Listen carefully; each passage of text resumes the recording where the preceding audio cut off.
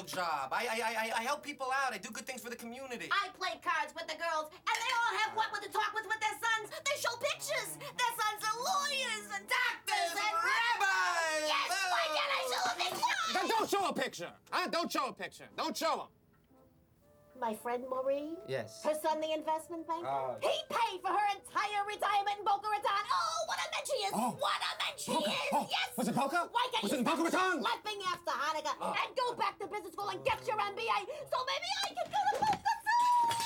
Oh, I'll send you to Boca. I'll send you right to Boca. All right? So I get it. I see what's going on here. Because my saving Hanukkah now is suddenly not good enough for my mother. Is that it? I don't want to argue. Oh, you don't want to argue? Really? What, are you a peaceful woman? I want to eat in peace. Mm-hmm. Is that what you do? Mm-hmm. You spread peace throughout the world? Hmm? Now, I'll tell you what, we're gonna argue. We're gonna finish this. Because you know what, Mom? I'm gonna save Hanukkah just to spite you, all right? And next year, you know, when Hanukkah rolls around and I've been plastered all over the newspapers and the television sets and little kids and fashionistas are reading page 6 to see what the Hebrew Hammer's wearing. Hammer couture, that's what they're wearing, all right? And your friends and their little kids are opening their little presents and little dreidels, they'll have me to thank for. But you won't have to tell them, because you won't want to show them a picture. You see him? He used to be normal. He was normal when he moved in. Now look at him.